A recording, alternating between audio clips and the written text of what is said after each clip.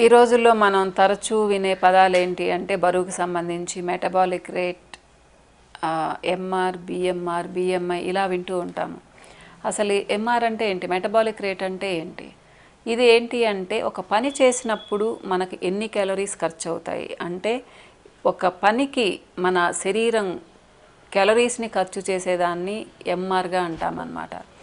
అలానే ఏంటి అంటే బిఎంఆర్ అంటే బేసల్ మెటబాలిక్ రేట్. ఇదేంటి అంటే మనం రెస్టింగ్ పీరియడ్లో ఉన్నప్పుడు మన బాడీ ఎన్ని క్యాలరీస్ని ఖర్చు చేస్తుంది అది.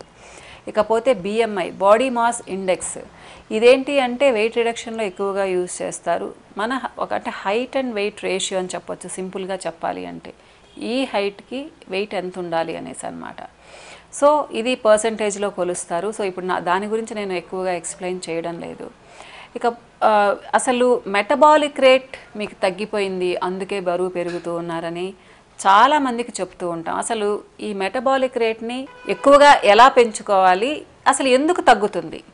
జనరల్గా చిన్నపిల్లలకి మెటబాలిక్ రేట్ హైగా ఉంటుంది. అంటే గ్రోయింగ్ స్టేజ్ కాబట్టి మెటబాలిక్ రేట్ హైగా ఉంటుంది కాబట్టి వాళ్ళు ఏంటి అంటే కొంచెం ఎక్కువ తిన్నా కానీ బరువు పెరగరు.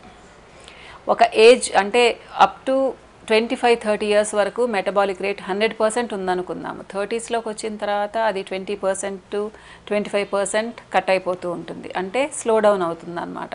సో అప్పుడు ఏంటి అంటే మనం కొంచెం ఫుడ్ తగ్గించుకోవాలి. తగ్గించుకునే కొద్దీ మన మెటబాలిక్ రేట్ హై అవుతుంది. అలానే ఎక్సర్సైజ్ కూడా చేసుకోవాలి. ఎవరైతే ఎక్సర్సైజ్ చేస్తారో వాళ్ళకి మెటబాలిక్ రేట్ 60-70 ఇయర్స్ కూడా హైగానే ఉంటుంది.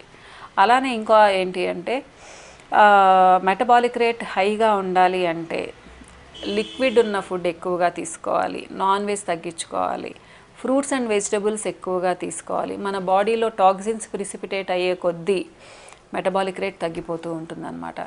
దేనికి మెటబాలిక్ రేట్ని ఇన్నిసార్లు చెప్తూ ఉన్నామంటే మీకు మెటబాలిక్ రేట్ తగ్గిపోయింది అంటే మీ క్యాలరీ బర్నింగ్ రేట్ తగ్గిపోతుంది, ఈజీగా బరువు పెరుగుతారు. బరువు పెరిగిన తర్వాత మెటబాలిక్ రేట్ ఇంకా తగ్గిపోతుంది. ఇప్పుడు 60 kgs 70 kgs ఉండే అమ్మాయికి మెటబాలిక్ రేట్ హైగా ఉంటే 90 kgs 100 kgs ఉండే అమ్మాయికి చాలా తక్కువ ఉంటుంది. ఇద్దరు కలిసి నడిచారు అంటే 70 kgs ఉన్న అమ్మాయి చాలా ఫాస్ట్గా తగ్గుతుంది, 90 kgs ఉన్న అమ్మాయి స్లోగా తగ్గుతుంది. సో ఇలా డిఫరెన్స్ చూపిస్తుంటుంది అనమాట. ఏదేమైనా కానీ మనం ఎంత యాక్టివ్గా ఉంటే మన మెటబాలిక్ రేట్ అంత హైగా ఉంటుంది. కొంతమంది అడుగుతూ ఉంటారు క్లయింట్స్, మ్యామ్ మేము చాలా యాక్టివ్గానే ఉంటాము, లావు వల్ల మా యాక్టివ్నెస్ తగ్గలేదు అనేసి. సంతోషం, అలాంటి వాళ్ళు చాలా కొద్దిమంది ఉంటారు, 100లో ఒక 5-6 మంది కూడా ఉండరు. మిగతా వాళ్ళందరూ మాత్రం బరువు పెరిగారు అంటే మాత్రం చాలా డల్ అయిపోతారు, పక్కన కూర్చొని ఉంటారు, అందరిలో కలవను కూడా కలవలేరు. ప్లస్ వీళ్ళకి ఏంటి అంటే ఆ గిల్టీ కాన్షియస్నెస్ అనేది చాలా ఎక్కువగా ఉంటుంది. కాబట్టి పెద్దవాళ్ళు కానీ పిల్లలు కానీ ఎవరైనా కానీ ఇంట్లో ఉన్నప్పుడు బరువు పెరుగుతూ ఉన్నారు అంటే బరువు ఎలా తగ్గాలి అని ఆలోచించండి, వాళ్ళని తగ్గించండి. మిగతా వాళ్ళందరూ మోటివేట్ చేసి అయినా సరే మీ ఇంట్లో ఒక వెయింగ్ మిషన్ పెట్టుకోండి. రోజు వెయిట్ చూసుకోవాల్సిన అవసరం లేదు, 10 రోజులకు ఒకసారి వెయిట్ చూసుకోండి. ఏమాత్రం తేడా కనిపించినా కానీ తగ్గడానికి ట్రై చేయండి. ఇలా చేస్తే మీరు బరువే పెరగరు. ప్లస్ రోజు 40 minutes నుంచి 1 hour ఎక్సర్సైజ్ చేయండి, అది వాకింగ్ కూడా కావచ్చు.